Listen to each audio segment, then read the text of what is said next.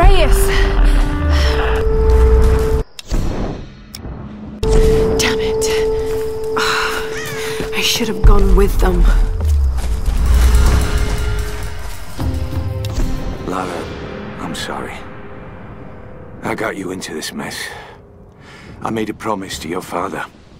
The last time I saw him, I swore I would look after you, keep you out of trouble. And what did I do? I put you right in the thick of it. Now you're the one looking after me. You know, you're just like your father. He was smarter, wiser, and stronger than anyone I knew. And he never gave up, no matter how tough things got. I worry about you.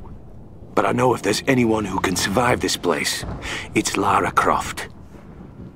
Whatever happens, I want you to know that I loved you like the daughter I never had. I'm proud of you.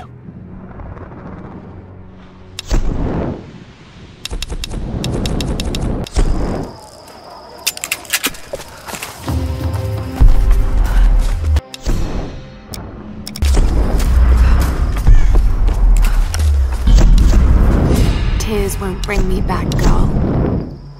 That's what Roth would have said. I just can't believe he's gone. No more stories about my parents. No more mountain climbs.